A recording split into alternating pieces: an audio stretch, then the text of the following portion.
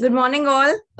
Today, I welcome Mr. Prabir Jha, CEO and founder of Prabir Jha Advisory. Welcome, sir. It's been a pleasure to have you on board Hi, with us Sugandh. and discuss upon a very important topic, for the year to come, in the year to come, actually. So, just a small backdrop, the year has been started on a good note, I believe, with progressing growth in economic statistics and employment levels. Now, after witnessing a steep decline in the aftermath of pandemic, the economy was rebounding and recovering. The vaccination drive was underway, and everything seemingly overarching looked promising. And I believe you might, agree with the same. But then, however, the second wave caught us off guard and was a huge hiccup that slightly derailed our progress. Nonetheless, the second quarter looked much better for India as cases declined. Businesses were back on track, markets were performing better than before, and pre-pandemic conditions were steadily getting in place. Manufacturing in offices were functioning at full capacities. Consumers' sentiments and the buying patterns, it all changed drastically and improved to a lot of extent. Now, I really want you to elucidate upon what are the kind of trends that in the HR fraternity now we can look out for in the year 2022, which will give a heads up and a roadmap for organizations in a way as to how should they function, in which areas should they, put in more emphasis, what should employees look out for in the years to come in the name of appraisal, bonuses, how will the scenario be? I leave the stage open to you to tell your audience what is the year ahead for us now. Okay, this almost Sugandh makes me feel I'm on an astrology show, right? but thank you very much for inviting me, and always a pleasure speaking with you. No, it's actually been a very interesting 2021. We've seen lows, and yet we've seen highs of optimism. And yet, when we talk about a year, it is obvious that we talk in terms of generalities, because sectors are different, scale and size of enterprises are different, and it's been a mixed bag, right? So some sectors and corporations get talked about more, and they color a lot of the media, reportage. That let's also be honest, right? Not everything is only IT, right? But having said that, yes, 2021 was an interesting year. We had a lot of seesaw happening. 21, 22, or the financial year 22, 23, I think will be, in my view, a year of cautious optimism. Okay. Let's understand the context of business and also the specter of Omicron. I hope it's a false alarm, but we don't know, right? And these are some indications of the times that we live in. So I believe that the markets will improve. They will improve across sectors. I hope infrastructure spending will increase, because that actually generates a lot of employment, therefore discretionary spend, therefore, the purchasing power, with people at large, including rural India, increases. And therefore the entire, cyclicality of how commerce works will happen. So I think I would prefer to believe that 2022, the calendar year of 2022 will be a better year, but it will be a year where HR should look at business or possible business with two simultaneous lens. One of opportunity. How can we maximize opportunity? How can we actually gain the best out of what the world has to offer? Because a lot of business opportunities will emerge. Historical paradigms will get repudiated. Newer business models will get created. It's a very exciting time. And the other lens is one of risk. How do you ensure that you're always risk protected to the extent you can, which means also looking at people risks, enterprise risks, right? Because a huge part of risk is going to be around people. I'm not only saying employees, but the larger catchment of stakeholders, vendors, suppliers, maybe even consumers, because that itself is a very fickle, stakeholder group. But it's really people.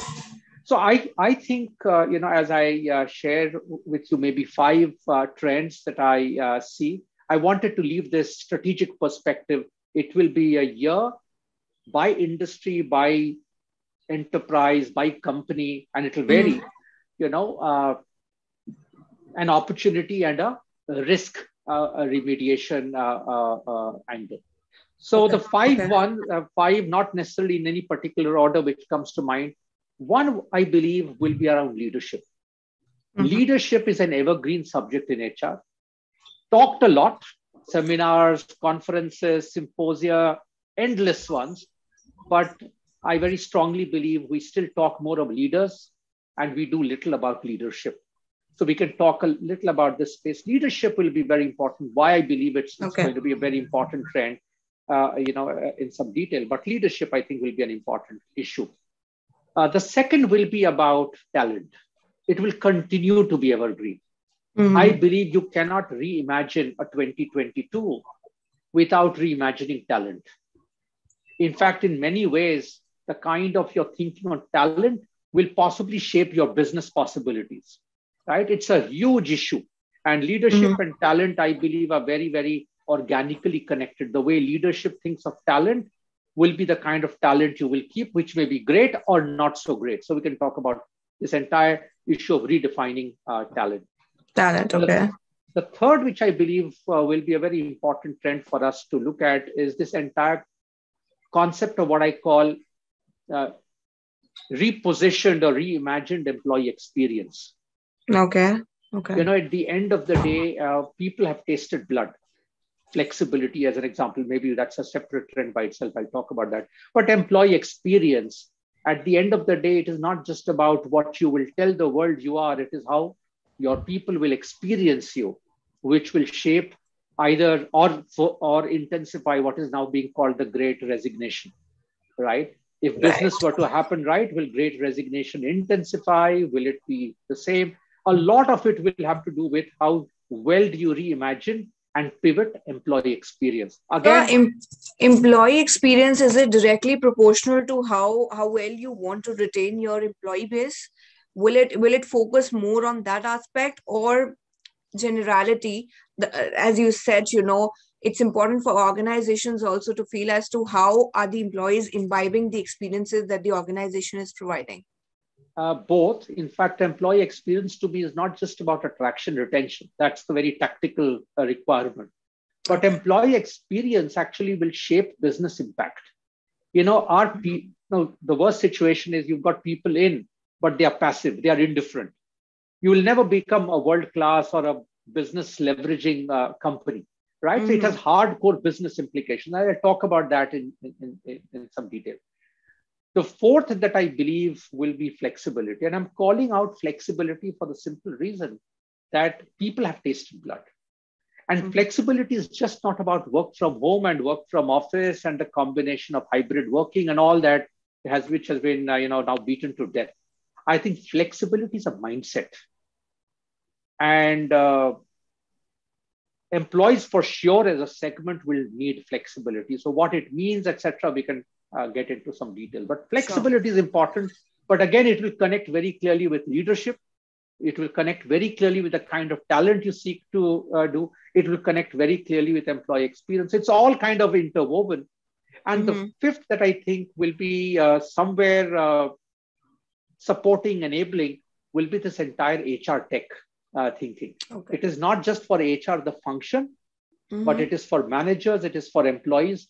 But I believe that HR tech will be a very big opportunity for companies to disrupt themselves, disrupt their thinking, doing, believing, right? And therefore develop better leadership, better talent, better employee experience, more flexibility, all in the context of leveraging business possibilities, opportunities. How well do you learn or not learn? So someone might ask, so Prabir, where is learning in this entire thing, right? Many people, they will pick up. So it will all come, as I explained, in something or the other. Employee experience, for example, is a lot to do with learning. Talent is a lot to do with agility. Leadership is a lot about unlearning and learning. So we can get into details. But these are the five under which I will possibly put a lot of downstream sub-trends or sub-focuses. And it doesn't matter whether you're a startup aspiring to be a unicorn or you're a giant organization trying to reinvent yourself to be still impactful. But all of them will need to look at these 5 to mitigate risk and to, doubly enhance the business possibilities. So to begin with, when you said that, we talk about leaders and not leadership, I mean, I've always heard that, leadership and leaders go hand in hand. How can you say that, we talk about more of one of the aspect when it is said that it goes hand in hand? Yeah, it's a great question. And I've written a lot about this. See, the challenge is I don't think people in general and HR as a function adequately is able to see the difference between leadership and leader. There are in many, many companies, and it's a reality of every place, we are over obsessed with personalities. And the persona of the big leader or a set of big leaders definitely impacts leadership down the line. Now, in some cases, it is great. In some cases, it is not so great. The best of leaders have their angularities. In many things, they are great. In some things, they are lousy. But the challenge is when you overly focus on leaders, you focus on personalities. And therefore, there are many, many individuals around whom we create a halo. Thou shalt not do anything wrong. And everyone mimics that personality. And this is where you lose the plot of leadership. Leadership, however, is a journey more of pluralism. Leadership is not about saying, these are my 3 things. This is what it takes to be a leader. Or this is exactly how my chairman is, or this is exactly how my CEO is. So everyone has to so what it does is it produces sterility in an organization, right? And sterility in a world which is VUCA, in a world which is ever changing, where the customer is fickle, where talent is not tethered to you, ad infinitum, it's a big risk. And therefore, to a lot of my client companies, I try and provoke them to think that why should everyone be a leader like you? Because, then it's a very angular way. It's not a risk-adjusted leadership. So individuals are important. Don't get me wrong. Leaders are important. They're very important. But more important is leadership. And leadership by default has to be more consummate. I may not have every strength as a leader of every dimension of leadership that makes my business or my company impactful and relevant. But if I promote... Do you think there needs to be a stencil designed for all the leaders to actually fit into it? No, because that's the point. Every leader would have his own style of leading. That's exactly the point I'm making, Sugandh, that at the end of the day, we are human beings. We like to hire, promote, reward people who think exactly like us, behave everything the way we do, right? And I disagree with that model. I disagree with the model because any particular leadership persona, I'm not excluding any big guy, has a situational context, a time context, right? And the biggest worry that I have is if everyone is a clone of that particular leader who is thinking at the fringes, and the world of today needs more wide-angled thinking than narrow tunnel vision. And therefore, leadership must be a more inclusive exercise, a more plural exercise. Together, we have every strength with us. But if a leader expects, "Tum mere jaise nahi ho," or "you're not like me, therefore he is a useless guy," "oh, he disagrees with me, so throw him out of the company," this is where you lose the plot, because then you will breed a culture of sycophancy, of blind obedience and compliance, which in today's world of volatility, uncertainty, ambiguity, and all of that. And this actually gives rise to yes ministers within the organization. That is the point that I'm making. So it sounds very simple, but I very strongly believe, starting with leaders, chairmen and CEOs, look at their boards. The boards look the same. And then you'll say the boards are not effective. They cannot be effective because you've only got yes men in. There's not much variety in the exposure of these people. Then your management team, that's the same thing. So, the entire thing of leadership is, are leaders willing to think of leadership beyond themselves? And I believe FY22 provides us the opportunity. Whether leaders will change or not, I don't know. I'm still not very sure. But if I were to kind of push, and you know me, I have been known for being more high candor and more straight talking. This is where I think HR has to show great courage, show the mirror, and move beyond persona-based leaders to actually a context and business-led leadership. So don't you think that, to an extent, the leadership style has already been changed when we now talk about how our HRs making good CEOs or good MDs? Because we've never come into that frame wherein an HR person has been promoted to a level of being a CEO or an MD.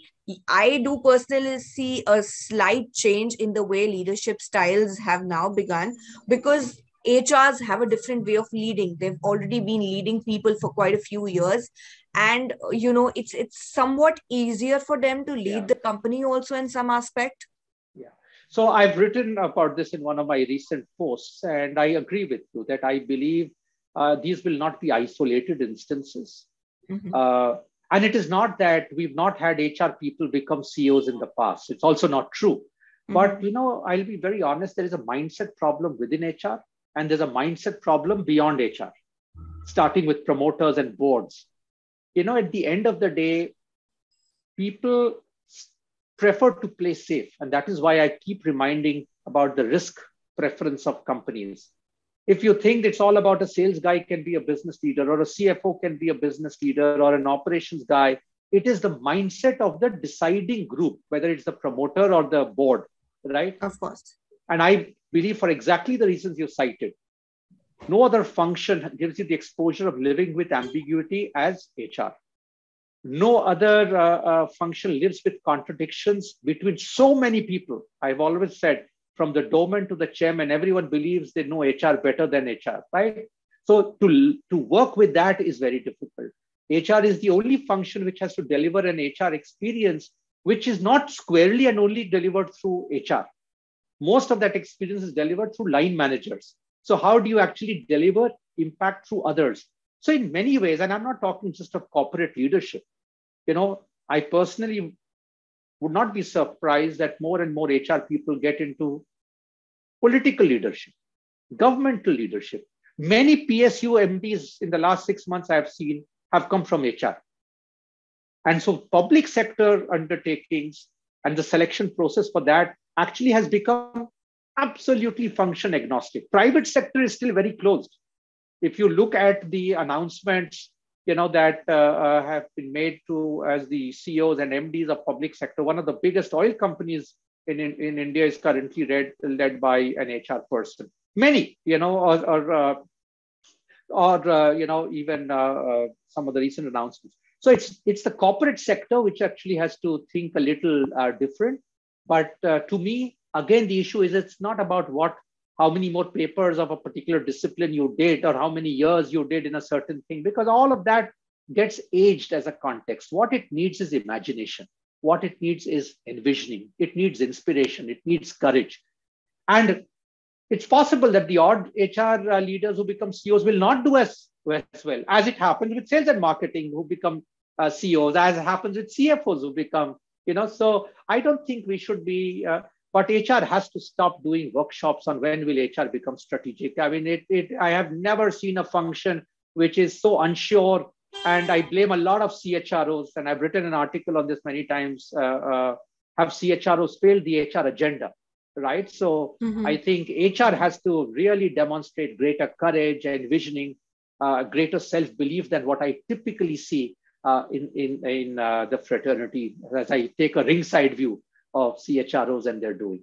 So that's on leadership. So in the interest of time, we should, so it's very important. Sure. Great questions you ask.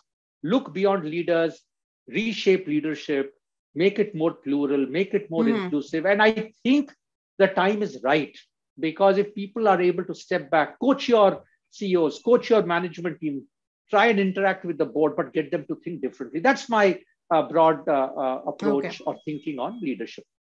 The second I had talked about was talent.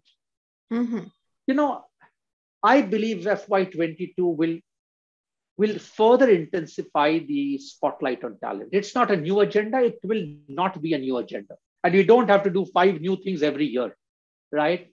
We have to do the right things. And some of these things are not Maggie 2-minute noodles, right? Of course. It takes time. Like leadership takes time. It's longitudinal. The HR agenda takes a little time. It doesn't take infinite time, but it takes some time. So talent is about, again, reimagining talent. And I believe FY22 will present those opportunities.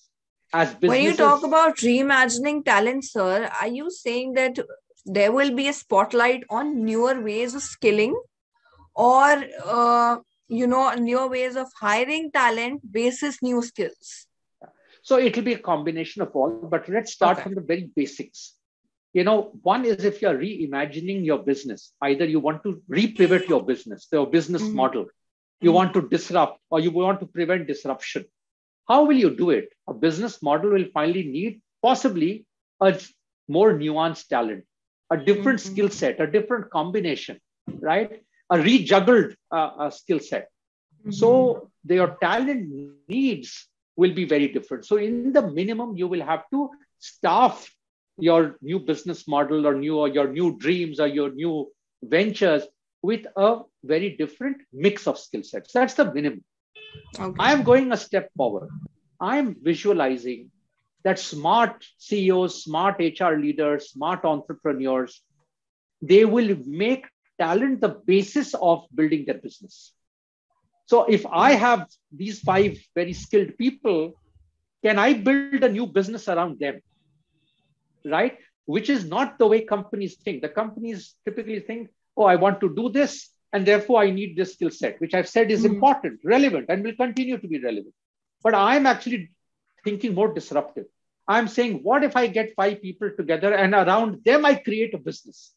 And I believe, especially in the startup space, this is going to be something that we will see a lot of, because Mhm. it's about getting the right talent, therefore imagining a problem and imagining a solution, which none of us individually knows, and building a business around that. So I think redefining the right talent, not only to meet your new business responses, but to shape your business opportunities is an opportunity, is a possibility that I see in this. And talent, again, I believe will be a different combination of skill sets.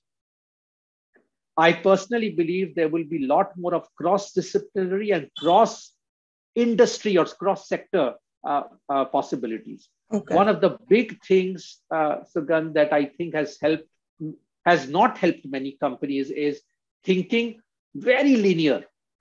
Everyone wants a plug and play guy. And that is why companies are not innovative. That is why Mhm. companies don't disrupt enough. If you're in a certain industry, you will look at 5 other competing companies in that space and get a plug and play guy. This is how 99% of hiring decisions get made. CEOs and CHROs do this all the time. I mean, I also do some executive search work, and I am appalled at the way companies think. They want a ready-made guy, possibly from competition, and then you expect the guy to think different. You will never think different. So, in my personal career as an exec, I always or often hired people across sectors. And I would like to believe at senior levels, 99% of those calls turned out to be right.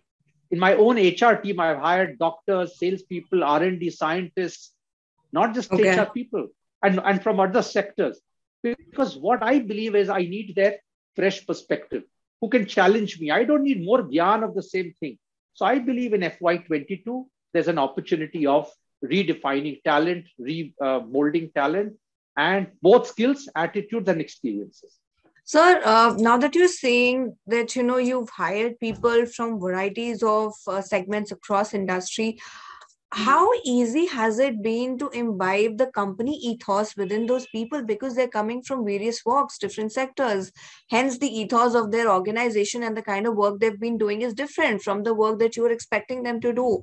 Yes, plug and play guys are readily not available in times today, but then how do you help them imbibe the Yeah, ethos of the company? yeah, yeah.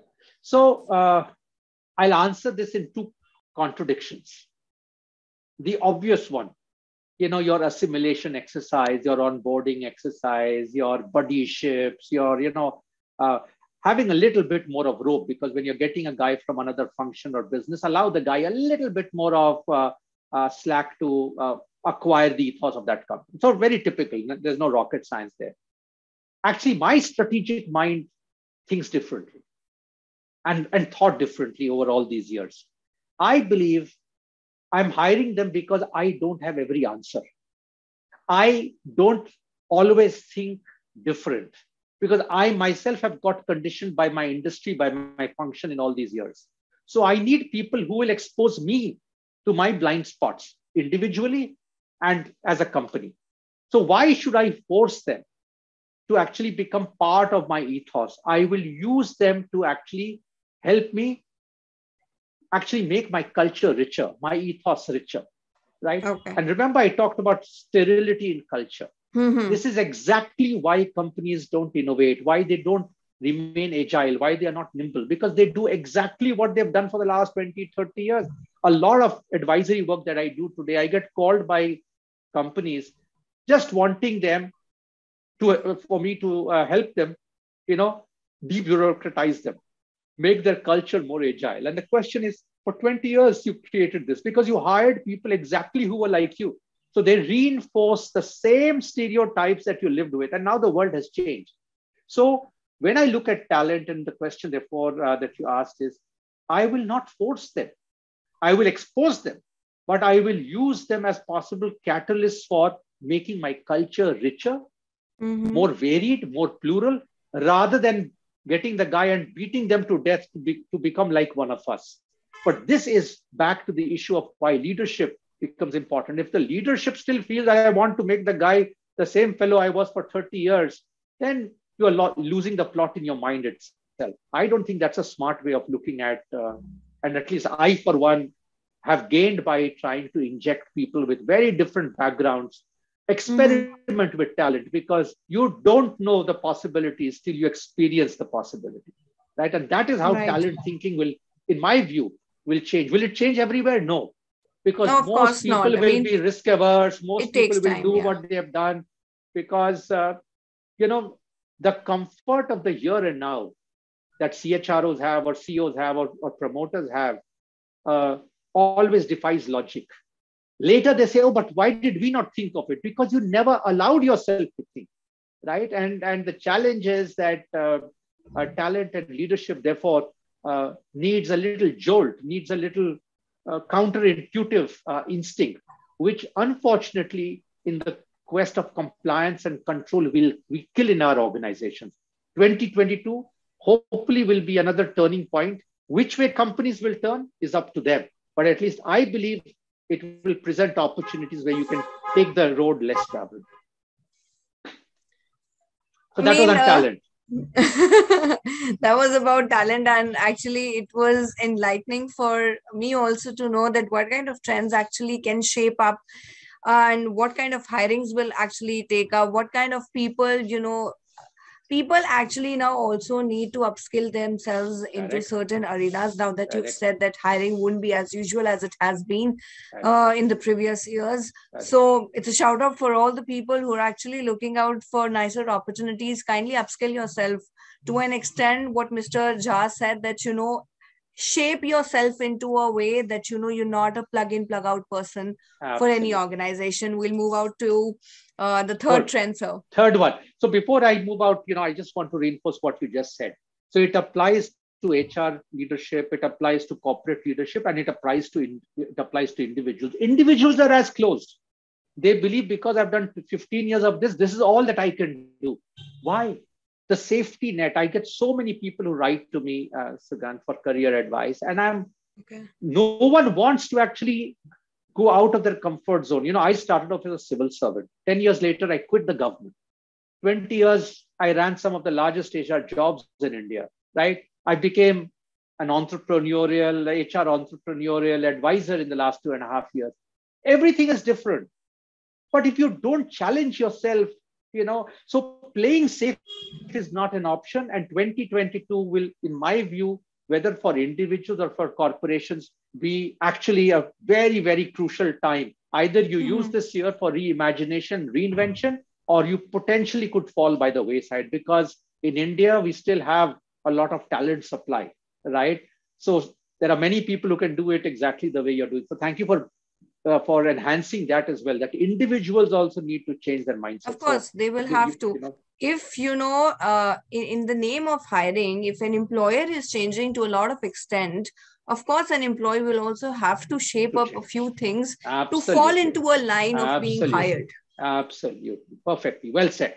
And that brings us a logical segue about talking about the third thing that I believe will be very important and will possibly shape some trends in HR. Again, I'm saying whether it will become a trend or not, I don't know, but I'm talking more about possibilities that I see. Okay. Is employee experience. I believe money will cease to be the thing that will guarantee either attraction or retention. Always there will be a guy who'll pay $1 more. Always. Whether you're a small startup or you're a big player or you're in between, right? There will always be someone who is willing to pay you $1 more. So employee experience will become important. Now, let me put this in context. Employee experience is going to be very critical an HR trend because that is what will draw the kind of talent that you seek. So let's say you want to be a very command, control, compliance company. Right. You may not need to hire very brilliant people. You just want people who will not apply their mind and follow the SOP period. That's all that you expect. That employee experience will qualitatively need to be very different than if you want to be a very innovative company, where you want to experiment, where you want risk takers to come, where you want innovative minds to come, where you want talent which doesn't say, yes, sir, I will do exactly what you say. So you're getting a flavor.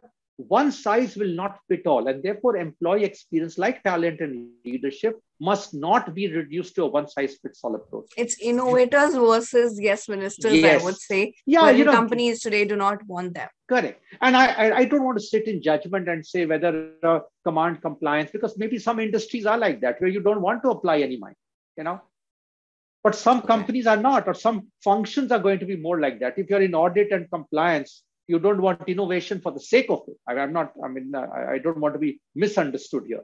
But it is important to understand your operating context, but customize your employee experience for the kind of talent that you seek to invite and keep in that particular ecosystem. So let's say if people reach out to me and say, Prabir, come back to the corporate world and, either be a CEO or be a CXO or a CHRO, whatever. I tell people, if you're looking for a quote poet, don't invite me. I'm not going to be a quote poet. I'm very independent minded. Now I can't change that, right? But that is the way you functioned. Yeah, right. And if someone wants someone like me, the experience I would need to get is openness, willingness for someone to push back, willingness to disagree, freedom to experiment. Now, if that guy needs someone like Prabir, this is the experience he or she will need to create or offer me to keep me, hire me. But if they want someone, someone wants me, a guy who'll come in and say, just Mr. CHRO or CEO, do exactly what I've just told you to do. That's it. Don't do anything else. Right? So you mean to say, if we are hiring creators, organizations need to build or make an atmosphere wherein the creative bent can work. And not force him to be a yes minister or just follow the compliance blindly. In the name of hiring an innovator, we're actually not making use of the innovation skills an employee has. Perfect. So what one often does is one does a very easy but misplaced broad swipe. Every company talks the same thing. And I read a lot of these, press reportage or on social media. Everyone is doing roughly the same thing. I don't think it's imagination necessarily. The question is, are you strategically aligning employee experience to the talent that you seek to create? And that is where the gap is. You actually think you're trying to get a different talent, but your employee experience is not changing, or you're trying to change the experience set, but your talent does not value that experience, right? So it's that combination of mathematics that will be very important. But having said that, as a trend, I do feel, and again, I don't want to say that all millennials think the same way. I am not a person who likes stereotyping. At the end of the day, it's almost like saying all women think the same way. So diversity and inclusion. These are stupid things. It is so beaten to death and is so wrongly understood and practiced.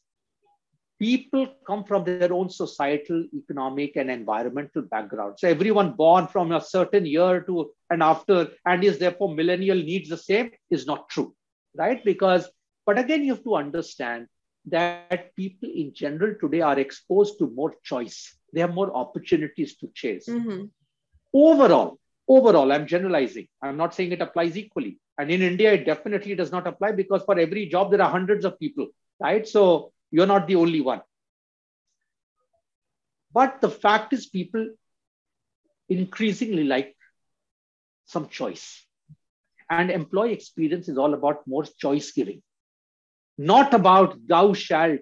In fact, many years ago, 15 years ago, when I changed or brought in, maternity leave up to 6 months, which today is law, in that company, no MNC or no Indian company was thinking about it at that time. I'll just give you one example. It was all about changing the talent mix of the company to make it so women friendly because we saw that stickability was a better thing with women.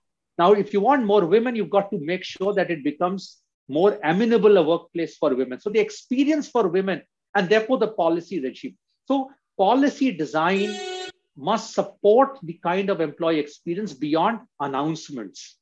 It is not just a policy that will work. You have to design it in a way that, it is easier to implement that policy then. That's right. So you might have a policy, but if your leaders or managers actually in reality behave differently, it doesn't matter what your policy is, people's experience will be different. So it covers issues around culture. See, we talked about culture, right? Employee experience is the kind of culture that people seek. And I personally believe, and I've again talked a lot about it, and I believe FY22 will give an opportunity to companies. Can you almost atomize employee experience? What Prabir needs is the experience I can offer him, and what Sugandh needs is an experience I can offer her. That is really where we should get to. Will not happen in 2022 alone, but I think pockets of experience. So to say every company will have the same employee experience, I think is as misplaced because not every company is one monolith. There are different functions, there are different talent blocks. You will need to adapt your employee experiences to make sure that it works with the kind of talent that you have, whether it is learning. I mean, younger people, they like new learning opportunities. They like more opportunities, taking risks with talent. If that culture is not there, you're a risk-averse culture. What employee experience will you offer? And therefore, what kind of talent will stay with you? But so many times I hear, oh, we love loyalty. And what do you understand by loyalty? Is tenure. The guy served 30 years with us, so he was loyal. But the 30 years, he actually did nothing. He was a Munimji. He was a Babu, right? I would rather hire a guy who serves 3 years with us, but makes a difference and then goes on. So a lot of these issues of learning, of culture, the quality of leadership, the quality of managers, the way they deal with different people will actually be what I call the basis of employee experience. But my directional line is, I think 2022 should be where you're moving from a cookie cutter employee experiences to individualized to the extent is feasible. Mm-hmm. It could be by business, by function, by geography, by location in the worst, but some flexibility I think will be needed, and we'll talk about flexibility in just a way, but employee experience will be important.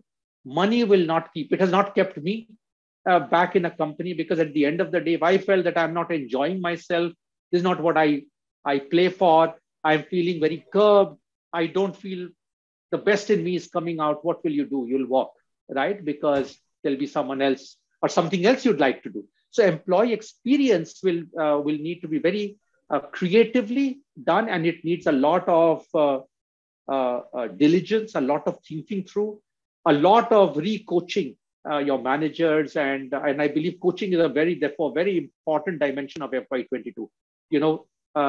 I get a lot of people who reach out to me and say, Prabir, please coach our CXOs. But imagine you had coached them when they were 15 years junior or younger, right? Could they have been molded differently? So I think 2022 should bring a lot of focus on managerial coaching, at different levels, so that they offer to their teams a very different employee experience, which gets the best guys to stay together, work together, and make a difference to the business. So that is what I meant by employee experience. All right, sir. Fourth, I talked about flexibility.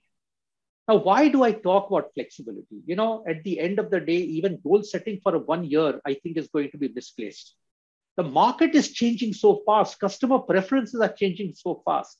So, these 5-year plans, 3-year plans, annual goal setting, annual reviews, I don't know whether I mean, it'll continue, but I think more prudent organizations will become more agile, will become more flexible and offer more flexibility. They need to respond far quicker. They need to be more nimble. Similarly, therefore, for employees, whether it is in their life or it is at work, we all now want more flexibility because our requirements change. Today, for example, we are doing this conversation over Zoom, and over the last 2 years, we mastered it, right? But some years ago, unless you physically got together 100 people and you spoke, it was impossible. I remember some years ago talking to some very senior colleagues of mine, peers, who said, नहीं उसे interview के लिए मेरे पास बुलाओ. He was uncomfortable doing video conferencing. Today, reality has changed, and therefore the guys have become flexible. So it's not just about remote working. I hear a lot about people not wanting to be in a Mumbai and Delhi and go to office every day. They want to work out of their homes in their villages or tier 2, tier 3 towns, right? But don't you think, sir, now that you're giving so much flexibility into remote working or this remote culture, there needs to be certain policies also devised for employers as well as employees. Basic, something like while you're working on a remote pace and you're working at home, there is no clock in, clock out. Yeah. Because it is assumed that, employees or employers are 24/7 available because now that they're working at their ease at home. This is very basic. So even if well you're working said. From home. No, and well said. And this is something one is hearing from so many people. And, I again take it back to the issue of culture, leadership, right? If leadership thinks just because Sugandh is available 24/7 because she's at home, I can call her anytime, it is a problem of leadership. It's a problem of the culture that leadership sets. So there are examples of, of very good examples where there's better discipline, of running better meetings, of not intruding in a certain time, right? And I believe that, you're so well capturing it. It is also important for employees to be flexible. See, there will always be business contingencies and exigencies for which you will need to be flexible. True. But if the employer has extracted so much in you that you have no energy left, will you give your discretionary effort or be flexible when actually you need to be flexible? So to me, flexibility is a lot to do with individual mindsets. Unless individual mindsets become more flexible, the collective mindset will continue to be as fixed. So growth mindset demands flexibility to make bona fide mistakes, to experiment, to try something in a manner that we don't do. And it is a chicken and egg story. It needs managers and leaders to be of a different order and not be the old world leaders and managers, which is a big job for HR to change this behavior. It's a massive job. It will not only happen in 2022. So a year later, you ask me, I'll still say leadership will be an important agenda, right? Because it takes that effort. But it is equally important for people to develop greater flexibility. And you talked about it in the context of their own skills, their own ways of working, and at the end of the day, as individuals, we are equally inflexible. We want to eat the same kind of salmon which got packed in the same kind of can. Now, that is not how the world works. Are we able to flex? Are we able to adjust? And to that extent, therefore, think of so many things which can happen, which also connect with experience and talent and leadership. Rotate people more, transfer people. Individuals don't want to get out of their comfort zone. Managers don't want to allow their team members to leave their teams. They'd rather quit and leave the company, but they are not willing to allow the guy to go to another opportunity within the company. Right. People want a plug and play guy. They don't want. So how will flexibility come? So when you look at it, see how interconnected all these issues are. And that is why it is a strategic priority for organizations in FY22 to confront. They just can't play one angle and say, Prabir, I did this, but nothing worked. It won't work because all are so interconnected, and therefore it needs a complete makeover. It's a system makeover requirement that is needed at the end. Yeah, I mean, and flexibility. Finally, see it also from a business perspective. Will you say? I mean, I know that I still have numbers to call on Monday to Friday, 9 to 5, just as an example. Which means if I, as a customer, have a problem at 5:05 on a Friday evening, I can't reach anyone. What will my customer loyalty be towards that brand? Just as an example, Does it mean people have to work beyond 9 to 5 necessarily? No, may not. But your entire staffing pattern can be reimagined. That the customer still has someone, but not everyone needs to work. And a lot of it will come, from change in mindset. We run lousy meetings. In India, particularly, we have no discipline of meetings.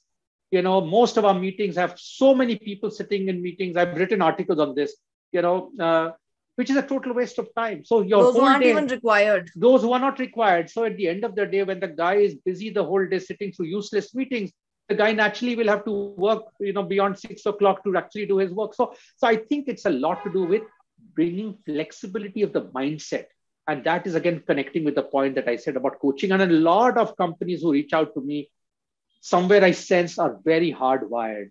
And you can't be hardwired and say, I want to be a successful company in FY22.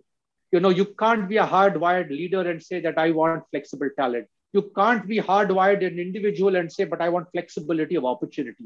No one is going to come to you and say, I'm going to shower rose petals. This is your career and everything is assured.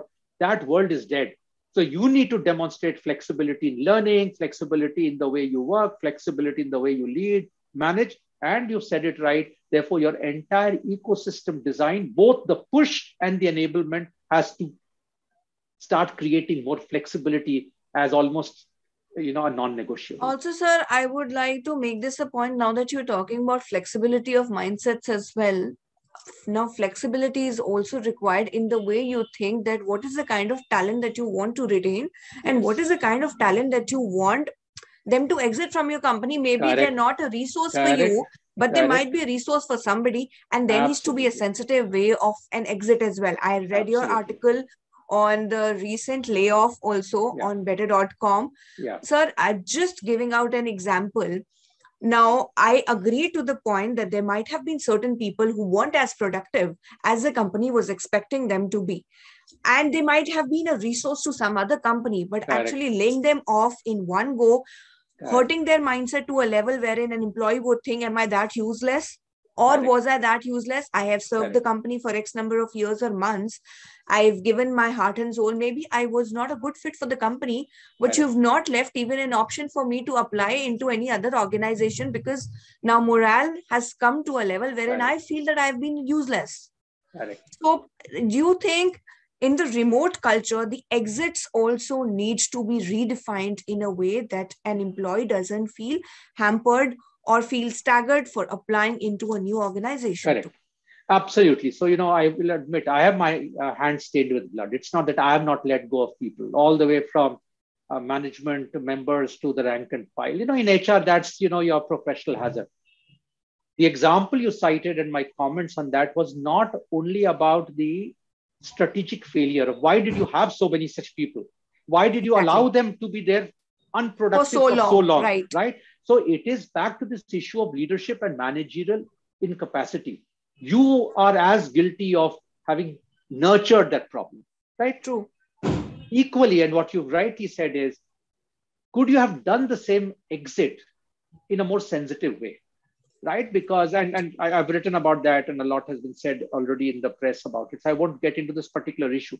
But let's be honest, elasticity of talent is a reality of our times. Yes, you will need to hire sometimes, you will need to let go of times. Because if business doesn't exist, the entire ship is going to capsize. So not only 500 guys, 5,000 guys will lose their job. So I have nothing against people leaving the company or being asked to leave the company. I mean, it is as much part of any business as anything. I'm not a person who likes free riders. I'm not a person who believes that 35 years, we are not running government of India here. Let's be very honest, right? We are running in a very competitive world reality. The question is about intellectual honesty. Can you anticipate your business right? Can you read better? Can you hire people when you believe? I mean, I've had an example in my own career, and the CEO did an equally bad job, around the Y2K boom and collapse, where we welcomed batch after batch of IITians who we had hired 18 months in advance. And within 2 months, the bubble burst and we were in a massive downsizing thing. And we let go all of them. And no manager or leader came to speak. So it was poor me and HR, which had to front. And imagine what a horrendous experience you go through because you're the hatchet person. So I think we need to anticipate better. We need to keep weeding underperformance well. We need to keep coaching them. Maybe they are paired with the wrong manager. They are in the wrong job. So, that is where I believe HR has to spend a better job. HR must get out of C-class items. They are far too busy in trying to do somebody's job. I have always talked to my teams when I was a CHRO, and I write a lot about that. I speak to a lot of HR teams about that. Your job is not to do things, which is what everyone in the company expects you to do. Your job is to get it done. Right. At the end of the day, you are not the line manager, but you've got to get the line manager to do everything that we want the guy to do. Set the right goals, give feedback, give tough feedback, make a case of exit. Your job is to handhold and coach the guy, create the right strategic guardrails. But unfortunately, HR also loves to do rangolis. HR loves to do kitty parties. I mean, and then you'll say, when will we be strategic? Never. Because none of this is... Mindset is not changing. Is not changing. And these kitty parties, not kitty parties, whatever, these Coke and pizza parties, I have nothing against them, or rangolis and all that. But employee experience comes from what they do, not from all these silly things. This can be a little 1%, distraction. But HR gets busy with all these things, right? And I think therefore, over a period of time, you make an organization which becomes sterile, a culture will become sterile. And the easiest silver bullet for companies is to fire people, right? And that's what every CEO loves to do, because you can't change your supply chain model overnight. You can't change your manufacturing overnight. So the easiest thing is let go of people. And this is where intellectually dishonesty of CEOs, boards. The question is, what did the boards do? I'm sure even this example you cited, no CEO could have actually done this decision without having primed the board. The board later can come and say, well, why don't you take some leave and time off? But that's face saving. Boards are equally guilty, and we are guilty of having very inept boards, and that's a separate discussion someday. I know we'll run out of time. I want to talk about the last thing, HR technology. I believe HR must not be a slave of technology, but HR can make technology its slave. I am so inspired and impressed, and I do help some startups in that, even in the HR tech space. What exciting possibilities and opportunities. Beyond all these big companies which are peddling HR solutions, there's such interesting stuff happening in India in the HR entrepreneurial tech space. I think there are so many things which HR is doing personally, with so much of man hours involved, drudgery work, which can be actually done with smart HR technology and digital options. HR can make its life simpler. Employees can make a lot of their life simpler. Managers can make a lot of their life simpler. We won't get into details of what kind of these technology options are, but it's literally what HR people will know from retire or even pre-retire to hire and to fire, or that entire suite of things. The challenge I find is the speed of decision making, is the ability of CHROs to convince their CEOs or CFOs in some cases to be able to be quick adopters. I still find this seen as a big cost. They do not see HR tech investment the same way they see, let us say, a CRM, because you can count the pennies immediately in a sales optimization or a customer relationship management thing.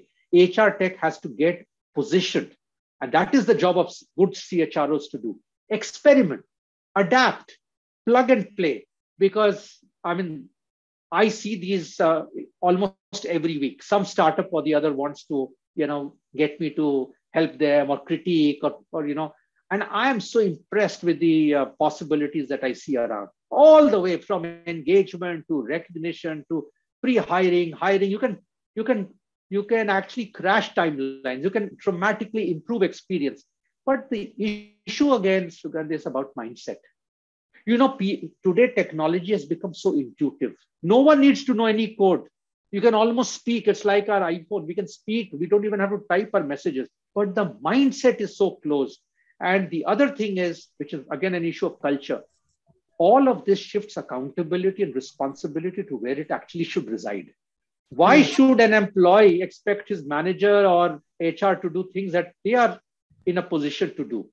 Why should managers not do anything or do anything which an employee should do, or they pass it on to HR? And why should HR say, "Main to kar dungi ya kar dunga"?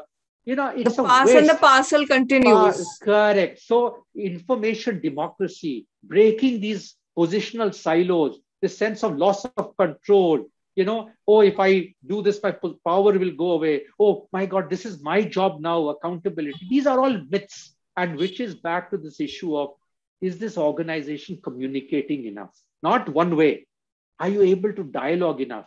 So I think HR technology has huge possibilities. This, I think, no one can stop. But can we do it much smarter? Can we do it quicker? I think FY22 will give us immense opportunities of leveraging technology to make a lot of our life much simpler. So we actually have more time to do things and actually switch off beyond a point. We don't have to work the crazy hours, but it needs a lot of our thinking to change before technology can help us. Thank you so much, sir. It has been enlightening experience to actually hear what can we see in the years to come in the year 2022. We have lots of questions, but we are running out of time. I am going to transfer some of the questions over an email or WhatsApp to you, and probably when we post this video, you can actually give in your responses as to what is your viewpoints upon this same. We've got good attraction onto this video. Initially, it was low in numbers, but then as the time went, we've got huge numbers to actually look at.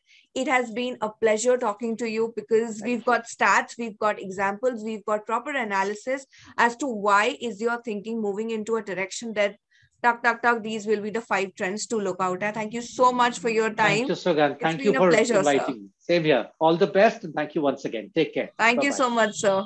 And a very happy new year to you. Happy New Year to you and to all your viewers. Take care. Thank you so much, sir.